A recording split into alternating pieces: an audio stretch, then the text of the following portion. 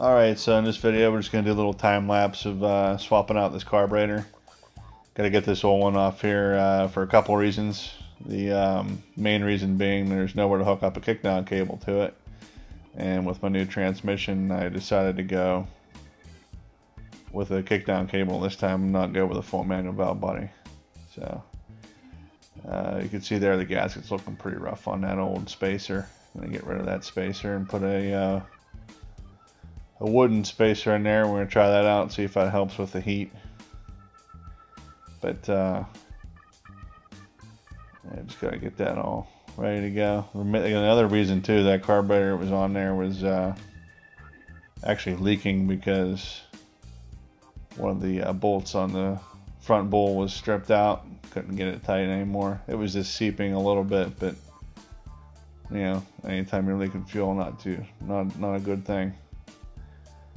So, a couple good reasons finally to get rid of that carburetor. It was pretty wore out. It was an old 750 double pumper with the big 50cc accelerator pumps on it. I mean, it was a nice carburetor, but it was starting to show its age. So we're replacing it with a 770 Street Avenger vacuum secondary. The Street Avenger vacuum secondaries, they do have a rear metering block, so you are able to change the jets in the rear as well, which is nice.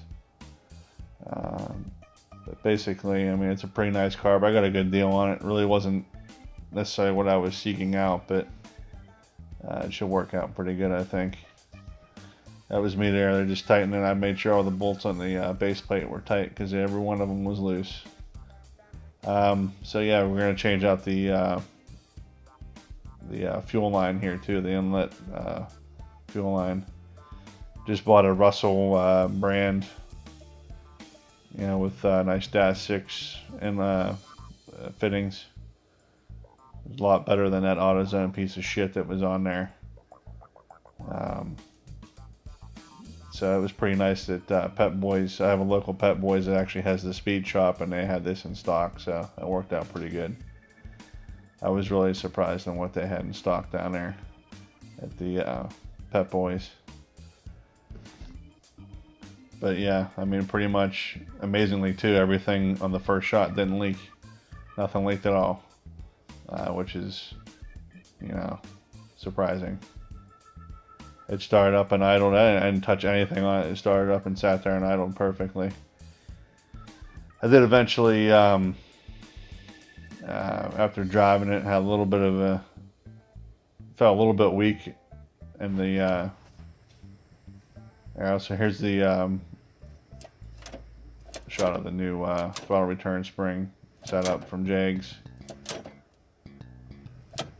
But yeah, it felt a little bit weak when I first drove it.